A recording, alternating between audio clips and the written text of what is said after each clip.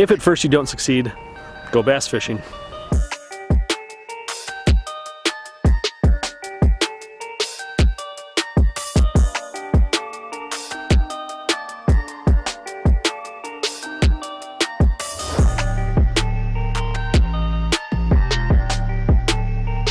What's going on, everybody? My name is Brian, you're watching Angling Anarchy, and I am an absolutely frustrated musky fisherman.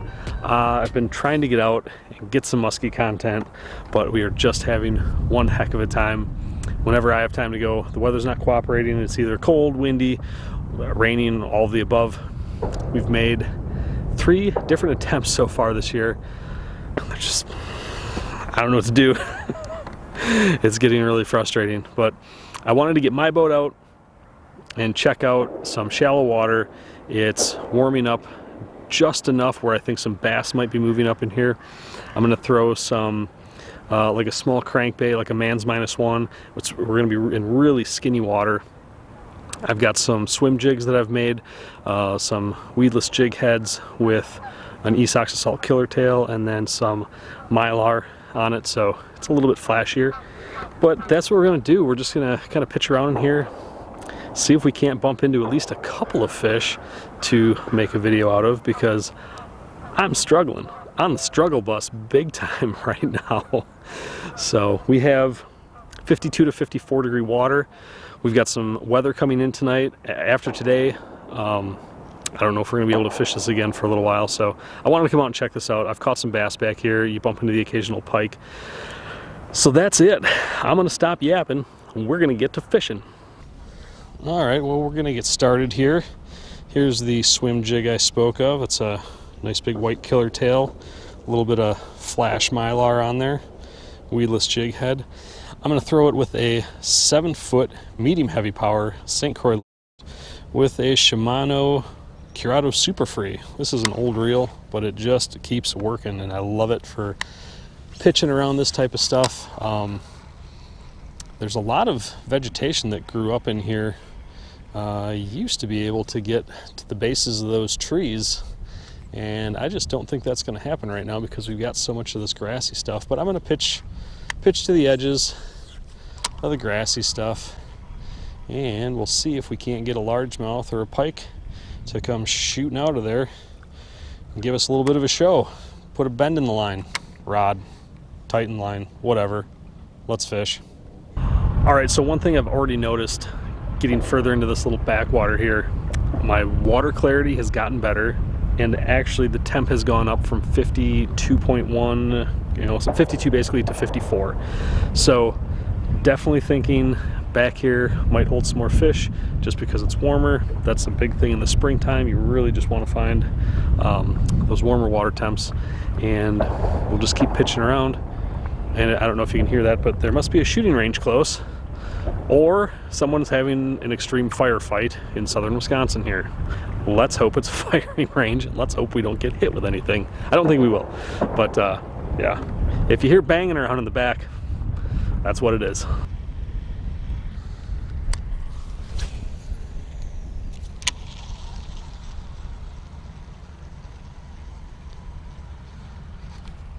There we go. What do you got? That feels smaller. What are you? Bass? Okay.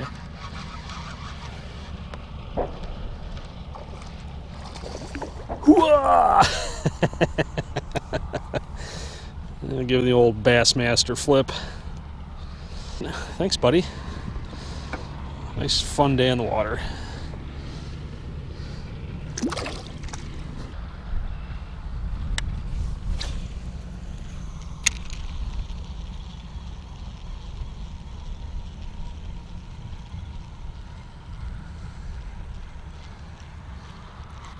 There we go. What do we got there? What do we got there? That feels better. Come here. Come here. Get up here. There we go. That's better than that last one. God, how fun is this? It isn't musky fishing, but what the heck, man? I mean, whoa, oh, that is a blast right there. I don't care who you are. All right.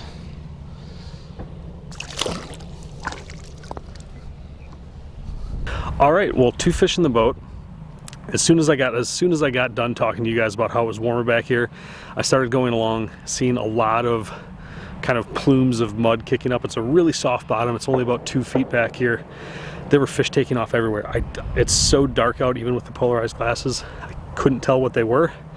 Might be carp, they might just be little schools of bass, I don't know. But there are fish back here. And a small guy, a nice one. This is the start to a fantastic little afternoon of just checking the boat out and making sure everything's working. So let's keep at it.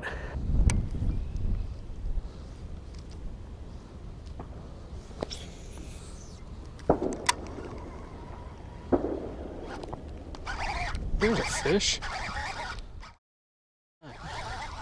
What do we got? Bucket? We got a largie. That's cool.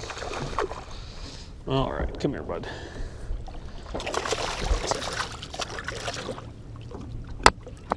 There we go. That's a nice one. I will take that any day. Probably like a nice 17, give or take. That is cool on the swim jig. There you go, buddy. Thank you.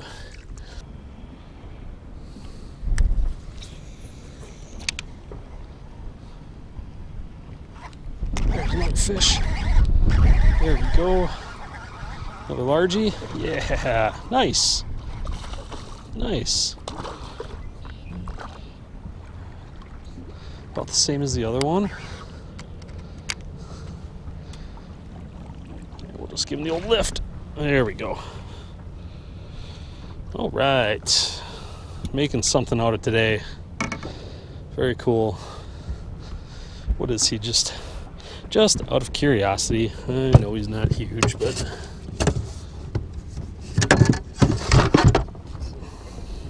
sometimes just nice to know. 16 and a half.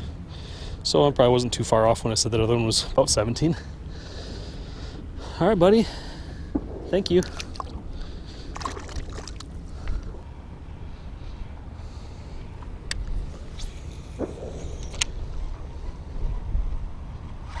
There we go. There we go. Feels like another decent one.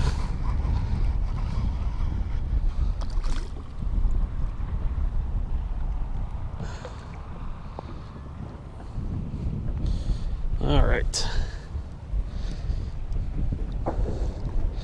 Yeah, kind of cookie cutter, but in a fun way. That's awesome. Just good to be out catching some fish again.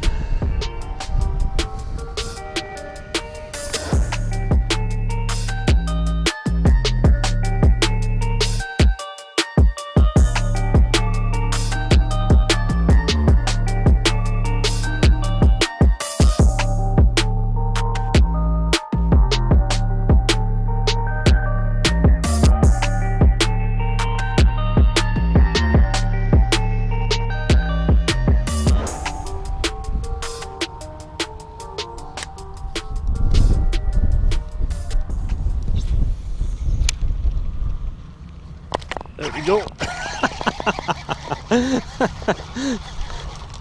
Sure, the smallest one. Man, oh, there we go. He waked right out of that little spot there. That's fantastic. That was fun.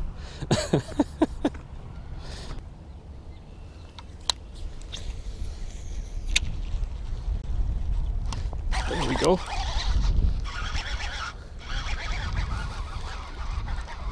There we go. Man, he wolfed it. You wanted that, didn't you, buddy? Holy cow. Well, it looked like somebody's been trying to chew on the back end of you, pal. I'd watch what you're doing out here. Yeah, I don't know if you can see into the water, but it is. How deep is it here? It's that deep. So it's gin clear water back here, just beautiful stuff.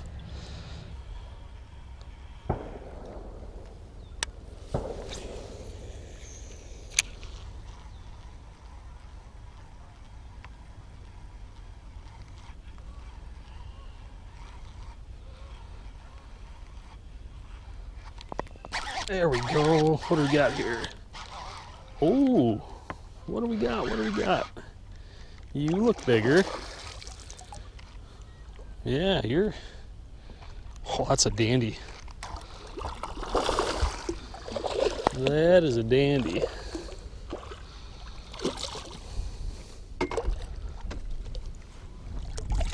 Oh, come on. Oh, yes. Yes. Oh, man. Look at that. That's what we were looking for, man. All right. You got to be closer to that 18-inch mark, huh?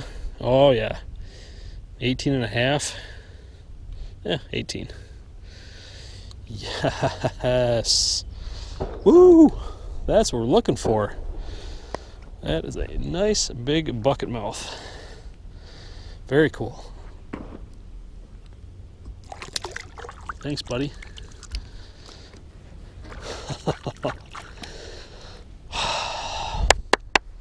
There we go. That's the one we were looking for. Cool.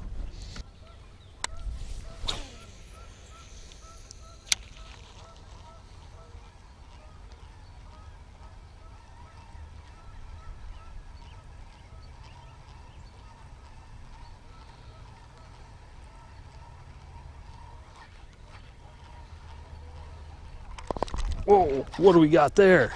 That is bigger. That might be a pike. Oh, it's a catfish. Are you kidding me? Holy cow. Oh no, it's... Wow, strike 3, Brian. It's either some sort of buffalo or something, but he hit the jig. Look at that goofy thing. Holy cow. I saw the blue of it and I thought it was kind of a cat. What are you? Holy cow. Actually kind of a pretty fish. Oh, you goofy thing. Man, he whacked that jig. He ate that. Come on. Yeah.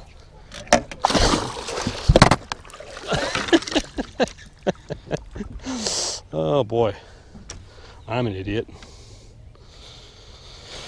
Let's try that again.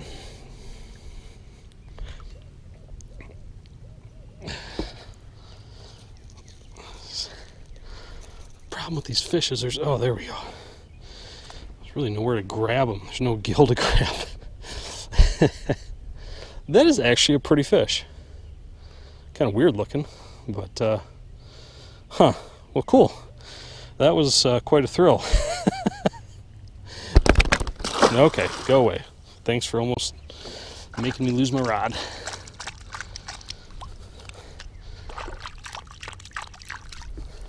Huh. Well, that was different. And I'm dumb. What's new? Well, what was just going to be a get the boat out, get it running sort of mission turned into catch a couple bass and whatever that weird thing was. I don't know if it was a quillback or some kind of weird fish, but it whacked that bait, and I've been getting other hits out here, so I wonder if there's more of them. That would actually be kind of a fun fish to target. It's kind of cool looking, but some nice largemouth, a nice 18-incher to top all the other ones off, and just a fun day on the water. Sometimes you just have to take it. When the muskies are being mean, just go bass fishing sometimes.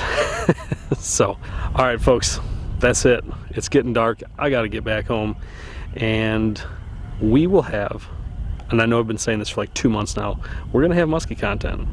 I swear to you, I'm going to try to catch one of these stupid things, and it's actually going to work one of these times. So, stay tuned for that. Until then, thank you everyone so much for watching. I appreciate every single one of you, and I will see you on the next video.